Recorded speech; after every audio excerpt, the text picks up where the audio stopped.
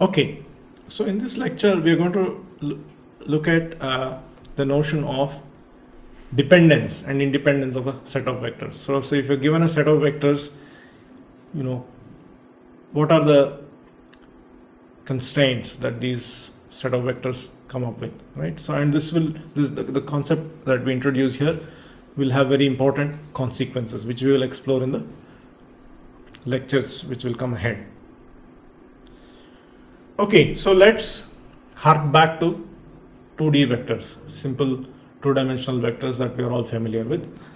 So if you have any arbitrary vector in the two-dimensional plane, right, which it's something that we take for granted, can be written as can be expressed in terms of some scalar along some magnitude along the x direction plus some other scalar quantity times the y direction. There is a unit vector along the y direction and a unit vector along the x direction. So, but in fact, any generic, two vectors which live in a certain plane, right, can act as, these vectors in terms of which any other vector in that space can be represented, right? So, as long as they are not parallel, they are not, in the same direction or in the opposite direction, it's possible to write down any other vector in that plane in terms of these two vectors, right? So in fact, let's go ahead and show this. I already have this statement. Show that any vector in a plane can be written as a linear combination of two non-parallel vectors A and B, right? So if you want to pause the video and try to work this out for yourself, covering whatever little is already showing up in my solution of this, please do so, right? So we want to write V as some V1 times A plus V2 times B, right? We don't know what V1 and V2 is, and we are only given some two vectors A and B, arbitrary vectors. We are told that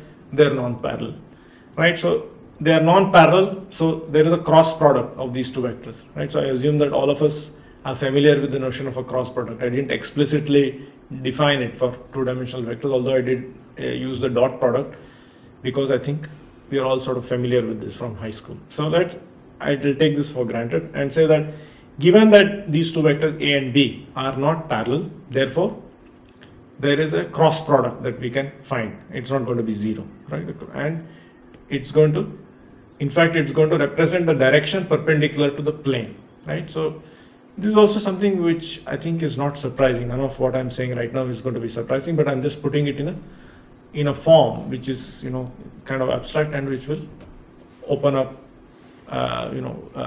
ways for us to make more general statements for linear vector spaces.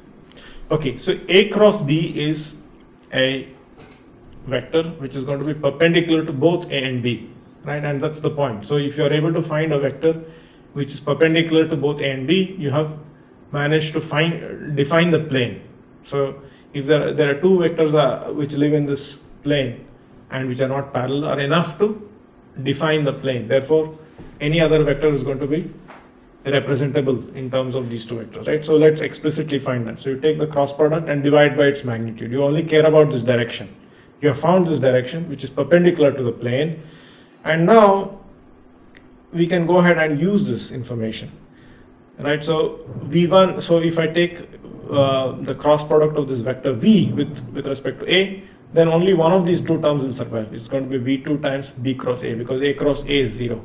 And then we can take the inner product, the dot product, dot product of this equation on both sides with this unit vector n, and then of course the right hand side is going to be a dot product of B cross A with respect to n, which will just be equal to modulus of A cross B with a negative sign, right? So because A cross B is equal to minus B cross A, and then you just bring that to the other side, and therefore you are able to write down this explicit expression V2 is equal to minus dot product of this vector V cross A dotted with n, and then you have to divide by A cross B. So you're given any vector V, and I'm telling you what its component along B must be. I have to take a cross product of this vector with A, and then dot it with this direction which I have defined for you because I know A and B, and then I have to divide by this modulus of this A cross B. And likewise, we can go ahead and compute V1, the component of this vector V along the direction A, right? So that's just given by the dot product of V cross B with N divided by the modulus of A cross B, right? So thus we have this explicit representation where I can write V as, you know, this component along A plus this component along B, right? It turns out to be negative, and this is the way I have written it, but basically the point is I have shown you explicitly what V1 and V2 are, right? So what it tells us is, if you're looking at two-dimensional vectors, any two non-parallel vectors are enough to give you every other vector in this space, right? Although there are infinitely many vectors in this space, right?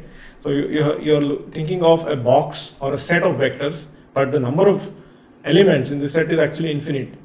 But you don't need an infinite number of elements to represent any of these. You can represent it in terms of just two vectors, and those two can be any two vectors as long as they're not parallel, right? That's what this is telling us.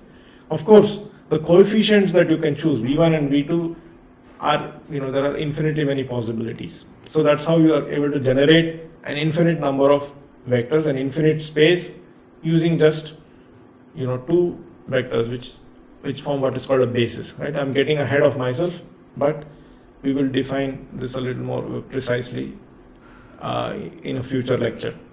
Okay, so next I want to define the concept of linear dependence, right? So I said, you know, I don't want these vectors which are parallel and so on, right? So that's where you know, the precise notion that we want to use here is that of linear dependence. So a set of vectors is said to be linearly dependent if some linear combination of them is 0, right? If they are parallel, then a linear combination of them is going to be 0, right? If on the other hand,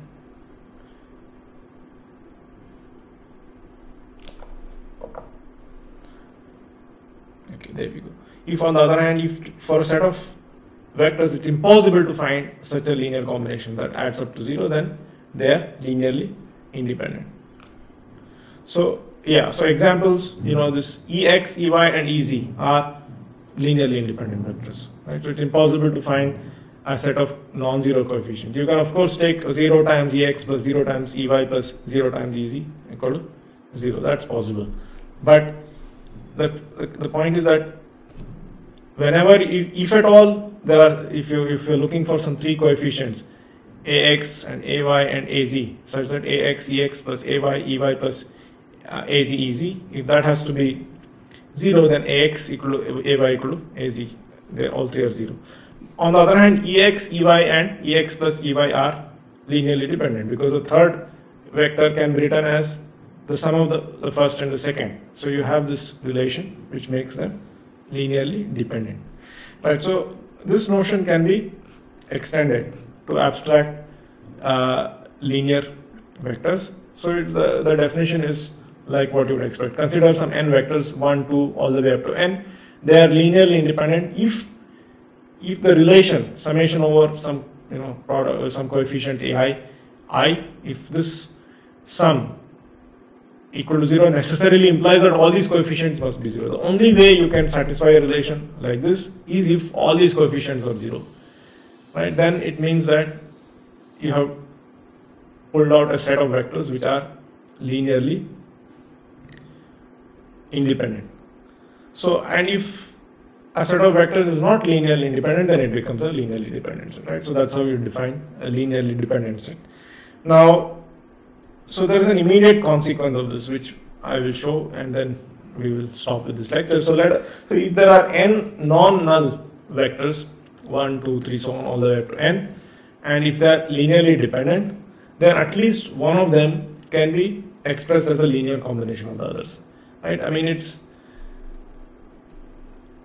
not a surprise once you have seen the argument, but look at the way one develops the argument systematically. It is for that purpose that this is instructive, right? So we go back to the definition of linear dependence, right? So these vectors are linearly dependent. You have n vectors, so there for sure you'll be able to find a set of coefficients a1, a2 all the way up to an, and such that at least one of them must be non-zero, right? If all of them are zero, then that's not linear dependence, right? If there's at least one of them which is non-zero, such that a1 1 plus a2 2 so on all the way up to a and n is 0. Now we are given for sure that at least one of these coefficients is non-zero, and so without loss of generality we can assume that a1 is non-zero, right? You call that which is non-zero as a1, and that vector corresponding to it will be 1, right? Then we can divide throughout. So the point is that if there is one of these coefficients is non-zero, then it's legitimate to divide throughout by this coefficient a1, and then you can express 1 as minus 1 over a1 times all of this stuff on the right hand side. Of course, all the other coefficients are free to be 0. If they are 0, then this vector 1 itself will turn out to be 0. But the point is that, and there is a division done with respect to division by a1, and a1 is taken to be non-zero, right? And we are guaranteed that there is such an a1, right? And that's why there is at least one vector which can be represented as a linear combination of all the other vectors in that set, right? You can have more than one, of course, right? And so anyway, it's not a surprise when you have thought about this a little more and you know got the flavor of what linear independence means, what linear dependence means. But it's important to go over this systematically, because we will use some of these properties. This notion very critically will show up in our discussions ahead, right? Thank you. That's all for this lecture.